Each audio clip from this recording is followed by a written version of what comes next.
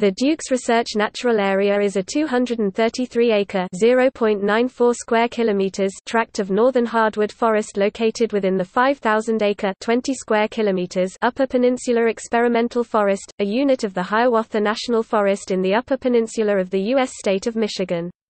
The Dukes Research Natural Area was listed in 1974 as a National Natural Landmark by the U.S. Department of the Interior.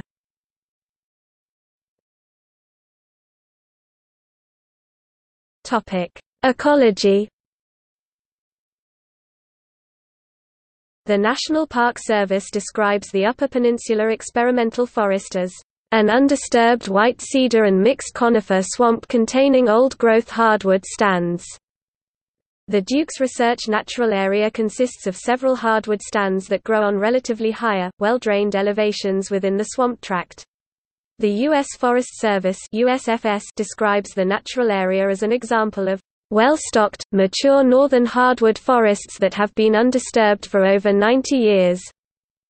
Prior to 1920, the ecology of the Upper Peninsula was extensively altered by logging. The USFS notes the presence of black ash, yellow birch, American elm, eastern hemlock, red maple, and sugar maple in the National Natural Landmark.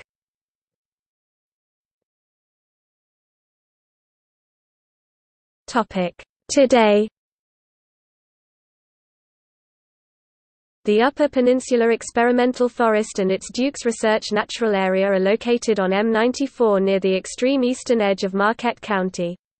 They are located approximately 10 miles (16 kilometers) west of Chatham. The 233-acre (0.94 square kilometers) Dukes Research Natural Area currently serves as a control plot for the experimental forest. Logging continues in the experimental forest.